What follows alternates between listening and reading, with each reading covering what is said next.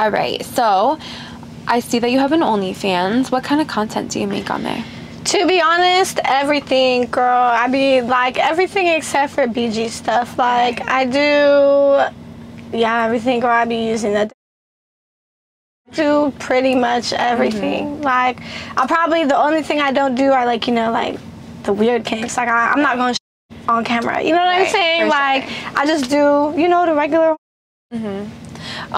So what made you start an OnlyFans? Because you were already doing music and TikTok and dancing. What made you say, like, I want to start an OnlyFans? Girl, COVID hit and the clubs closed. Okay. Oh, so you've been had an OnlyFans? Yeah. Okay. I've had it literally since COVID started. Like, the second that went into effect, I was like, oh, yeah. Gotta run up the bag elsewhere. Because, you know, like, I always had, like, growing up, a private Snapchat where I would, like, be like, oh, pay to be on my private story on Snapchat where I would, like, post stuff like that already.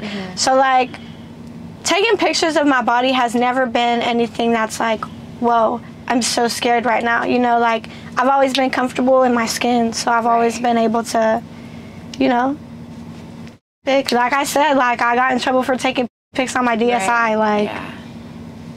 Okay, really happy with it. How is the OnlyFans life different than the stripping life? You don't have to talk, like, you don't have to, like, talk face-to-face to people, and, like, you can set a price. You know, you don't have to bargain your prices with them.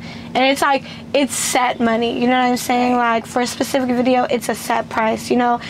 When you go on stage, it's like, it's always a hit or miss. You know, you never know how much money you're gonna get there. But, like, OnlyFans, it's like you could sell a video for a specific price. You know how much you're gonna make off that. For sure.